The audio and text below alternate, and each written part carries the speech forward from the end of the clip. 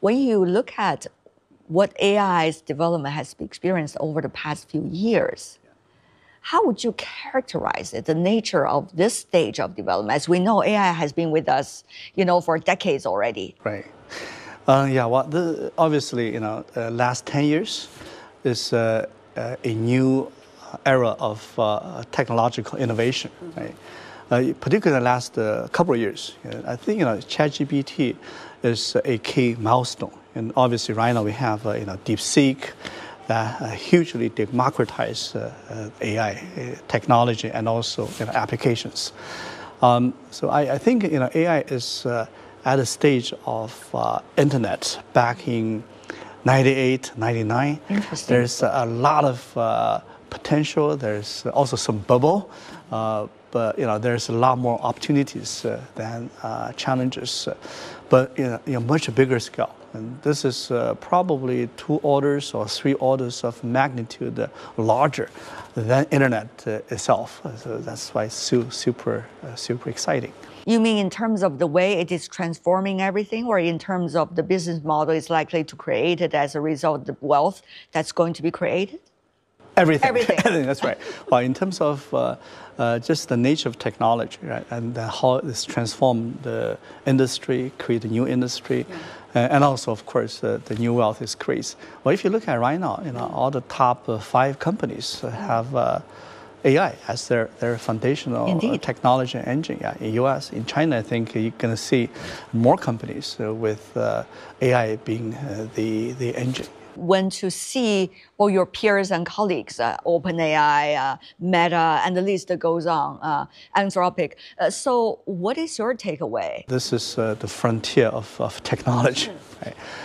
So there, to me, there are 3 major trends. One is AI is moving from informational AI to physical AI, robotics, autonomous driving to the physical domain. The second trend is AI is moving from generative AI to agentic AI. Everybody's talking about agents, right? The third trend is the scaling law is slowed down a little bit. It's moving from pre-training to inference reasoning in the post-training. And in fact, the rise of DeepSeek is a phenomenon of that. How do you see the rise of DeepSeek? It's not because I'm a media person coming from China that I want to ask it, but rather many see it as transformative in a way because it's open source, this approach. Right. And secondly, it's using mechanical engineering to make a difference. So how do you see this change and what does it mean to the current road ahead? DeepSeek is the biggest innovation since ChatGPT. R1 is just remarkable. It's a huge milestone in the development of AI, and particularly in the large models.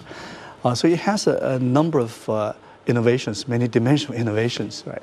And there's algorithmic innovation, there's a technical innovation, there's engineering innovation, there's a product innovation. There's also business model innovation, in the sense that it contributes to the entire world with open source, and essentially it's kind of free, right?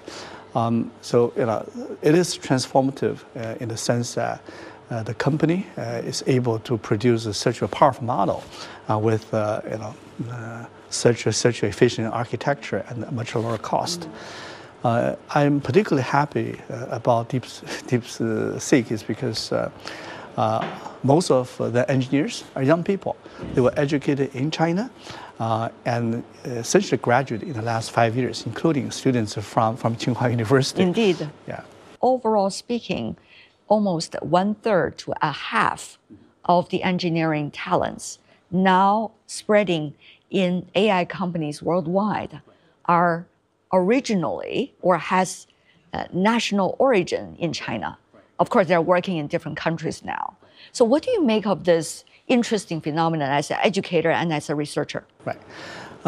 Indeed, when I was in Silicon Valley, the company I visit, I see a lot of Chinese students originally from mainland China work there.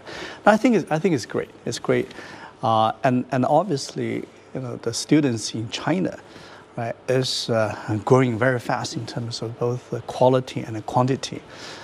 China now, I'm talking about in mainland China, has probably 3 to 4 times more AI young talent students than United States. So I think this is definitely an advantage. Obviously, China needs more leaders, need more CTOs with global vision. But I think in terms of just the talent, the breadth, the depth, China is right up there. Yeah. So we talk about AI, we talk about 3 things, right? Algorithms, right? Computation, and data. But the most important thing is actually talent. Without talent, none of this is possible. I think China has an advantage, especially in the long run, with that depth and breadth of talent. But here comes an interesting part. In China, we have a huge discussion about the nature of education these days, whether they are up to the task. And we thought it's not. And yet, all over the world, you see these young talents. A lot of them are coming from China. So how to reconcile these debates vis-a-vis that reality? Overall, Chinese talents are super smart and extremely productive. But obviously, with AI, ChatGPT, DeepSeek has all the knowledge. So our educational system needs to be transformed as well. So first, we need to build a state-of-the-art curriculum. Right? Our courses need to be updated. And second, we have to use AI itself as a tool in the educational system, in the learning process. Right? I know there are universities or there are research institutes, they don't like people to use AI.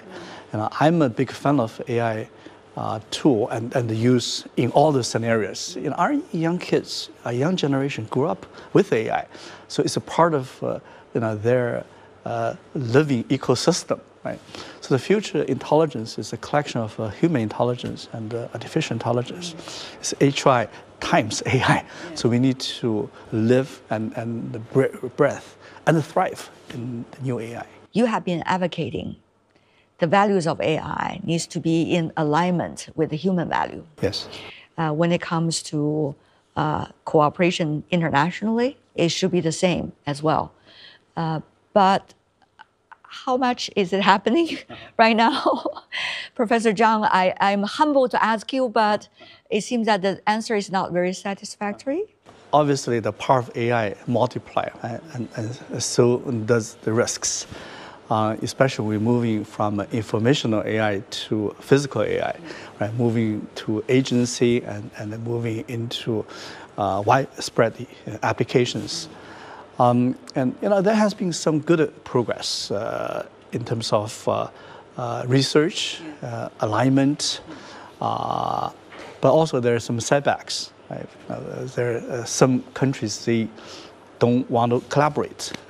But I think in the long term, it is critical for China and other countries to work together. First, of course, in areas of common interest, like climate, health, overall AI safety.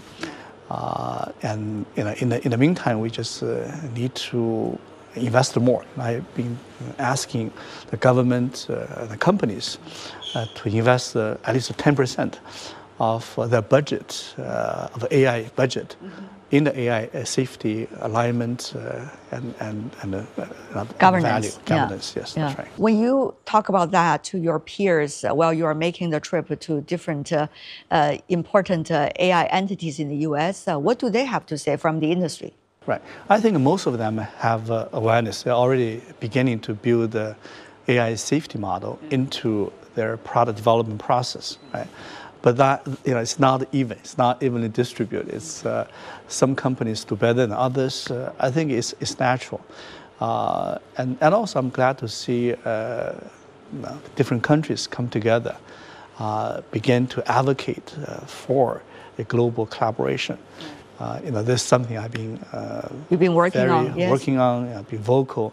Having said that, though, what about the business model? You talk about, in a way, resembles what happened 30 years ago, Right. internet boom. Right. But it took a while to find a business model then, isn't it? Because you were fully participating during that period of time. Yeah. Now, do you see similar road or similar frequency? Yes, by and large. If you look at the internet 30 years ago, the companies who initially made money were the companies selling servers, routers, and the physical infrastructure. And it took a few years for companies to make profit, to find business from applications. Same thing for AI. AI right now, the company who make money are the NVIDIA's, right, making chips. The company who are making data centers, provide those basic infrastructure. Once those infrastructure is built, right, then there will be many applications that's able to get revenue and then eventually realize profit. In between, there will be some imbalance. Sometimes you probably buy too many chips, you have too much capacity in a data center, and sometimes maybe less. So there will be some imbalance. There will be some bubble, but in the long run, this industry is much larger at scale, and there will be a lot of companies who are able to have a real business because this is real. This is not a imaginary thing. It's already happening. It could take years. You are learning about different situations in different parts of the world, China, US included. What about China after DeepSeek? There comes to the interesting case studies of Manus, which is more about the agent rather than the LLM, and other interesting names. They are very small entrepreneurship, right, of a few dozen people, and yet seem to try to find their way out and set a model. What do you make of these interesting developments all at the same time? What should we watch? Yeah, well, first of all, there will be a few foundation models, big horizontal foundation models. In the very beginning, there are 200. Right now, you probably 3 to 4, right? That's convergent.